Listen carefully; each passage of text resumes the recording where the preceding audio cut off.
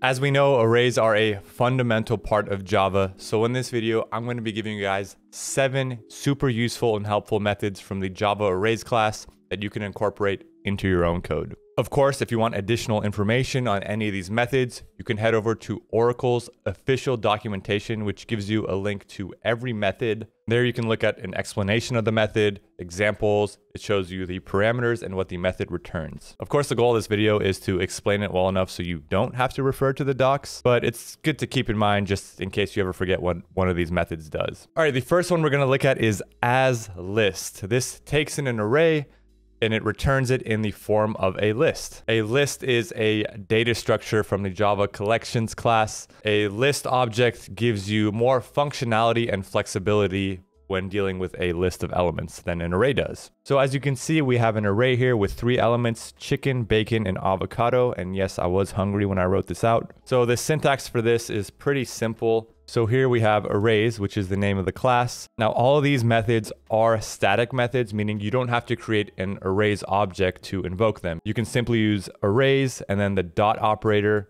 and then the name of the method. For asList, we just need to pass in the array. And what this does is it returns this as a list. So let's create a list variable. Now, it does have to be the same type of the array that we pass in. And then let's just go ahead and loop through each element. So what this does is it just loops through every element in the list and it prints out that element with a space after it. So as you can see here, we have chicken, bacon, and avocado. Now the reason you'd want to do this is because a list gives you more functionality and flexibility. When it's an array, you can't remove or add elements.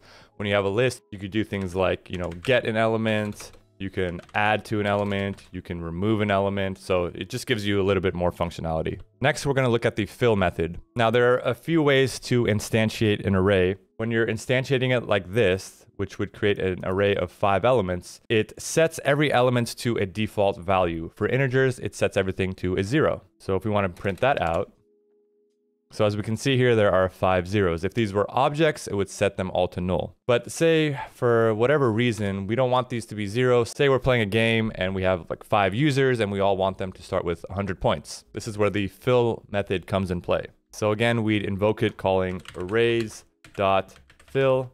We need to pass in the array and then the value that we want to set it to. So we'll do 100. Now we hit run.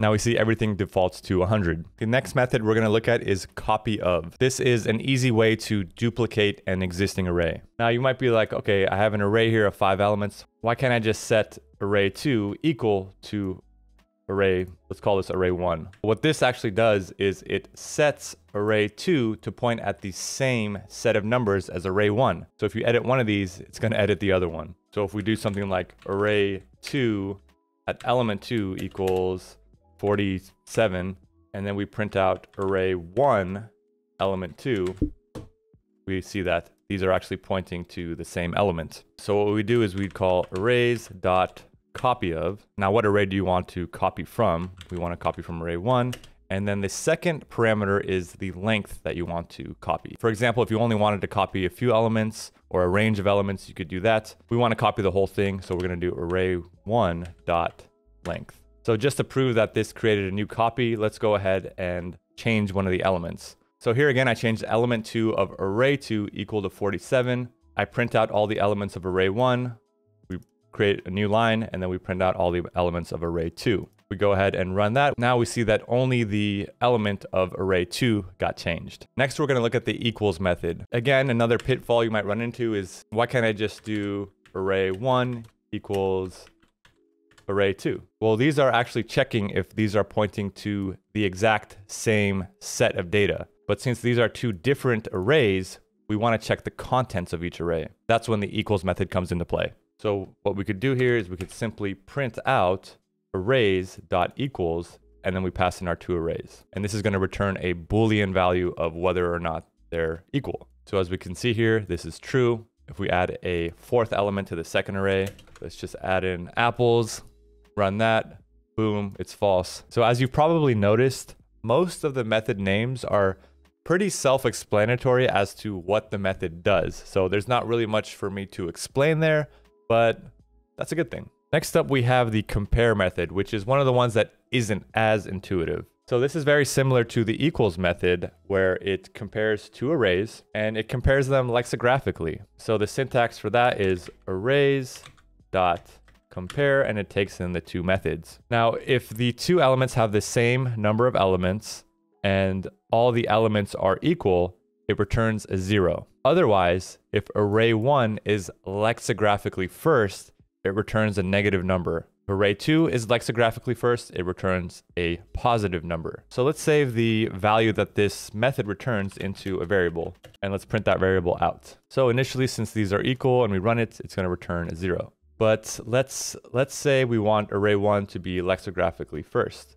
Well, let's just add a z in front of lettuce, and let's run that. And we see that it runs -14. Now, the number itself is the difference. So Z is 14 letters after L, so it's going to return a -14. Let's go ahead and flip that and put the Z in front of lettuce. Let's run that, and then we see that we have a +14 here. So why would you want to use this instead of equals? Well, it just gives you a little bit more information than a true or a false. Say you want to handle it differently based on which one of these is lexigraphically first. So you could do something like if C equals 0, do something else. If C is less than 0, do something, otherwise do something else. So next up we have the sort method. And again, this one's pretty self-explanatory. You call arrays.sort, and then you pass in the array that you want to sort.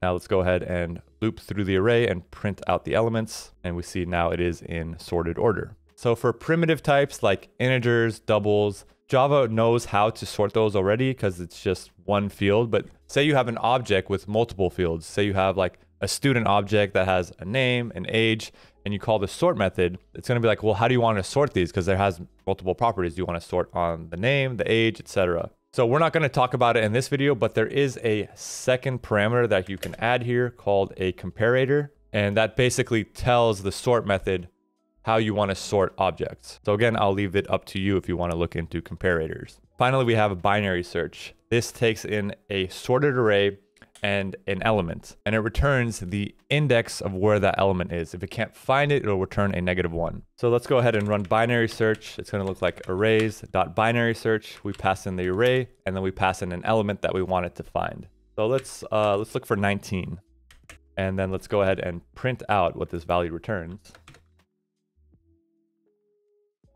So we see that 19 is the 0, 1, 2, 3, 4th element, and we see that it prints out a 4. Now, for those of you that know how binary search works, you know that it has to be a sorted array. If the array is unsorted, it gives you an undefined result. It might give you the right result, but it's not guaranteed. And it's not the job of the method to ensure that the array is sorted. That's up to the developer. So say we have a list here that's not sorted. So let's just add 100 here and say we're looking for 100. Let's run that. We see that it gives us a negative value. It's going to be like, like I have no idea where this is. So that's one thing to keep in mind. Another thing is if you have duplicate values, it's not a guarantee which value is going to be returned. So say we have multiple 10s and we pass in 10 as our key and we run that. We see that we get a 3, which is right. There is a 10 at element 3, but let's add a few more 10s in here. So I added 3 more 10s and we're still looking for a 10. We run that.